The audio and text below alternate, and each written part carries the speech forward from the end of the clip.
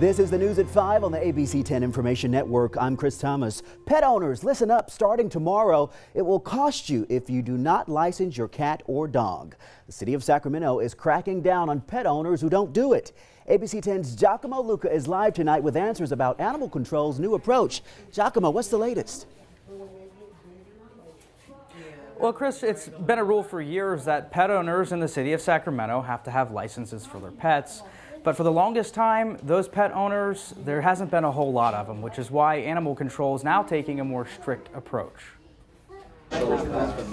Nearly twice as many pet owners as this time last year have flocked to the Front Street shelter to get their pets licensed, ahead of a stricter approach set to take effect July 1st that could mean fines starting at $300 for those who don't comply. Limits that there are about 250,000 cats and dogs living in our homes in the city of Sacramento, but yet only 13% of those pet owners are actually licensing their pets. We spoke with the director of the Front Street shelter about why they're moving towards a stricter approach.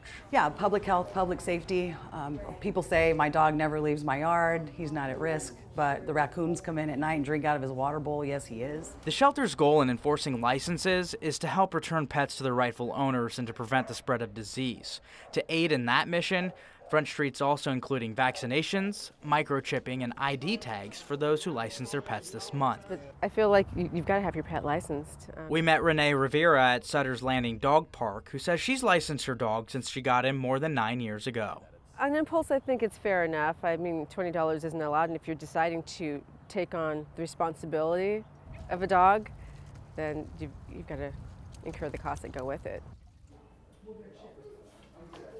Now back out here live, the director of the Front Street shelter also said that there's other communities in the state of California that have reached about 30% of the people, pet owners living in their area that have got licenses for their pets. She said that she'd like to see Sacramento a little bit higher than that. And then also, even if you haven't been able to get your pet's license and you do receive a fee, in the meantime, the city's offering a waiver of those penalties if you come in within 30 days to get those licenses. From the Front Street shelter, I'm Giacomo Luca, ABC 10 News.